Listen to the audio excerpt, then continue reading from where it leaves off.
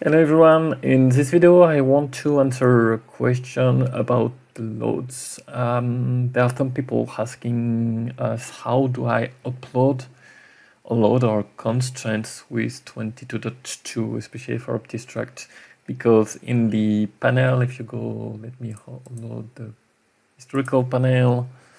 If I go to analysis, constraints you can create, but you cannot upload anymore from this panel. Yes, because we're getting rid of the panel, and the upload was even possible outside of this panel for a long time. So there are different ways you can do it, but which will bring you to the same final location, let's say. So either you can do it from the browser, or you can do it even from the graphical section. So let's say I'm interested in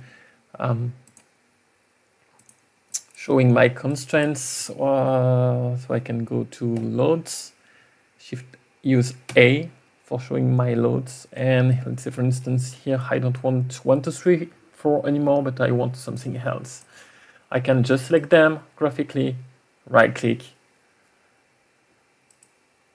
and edit 5 loads, and you can here change the different values, and I can hit the 4 in addition, and when it is done, I can do the same again, right click, and this is maybe to me the quickest way to do it, using, okay, this is done, 1, 2, 3. You could do it from the browser too, going to the loads, SPC, but here then you need to retrieve which are the ones. So clearly, quickest way is selecting on the graphic area and just this right click edit. So hope this helps.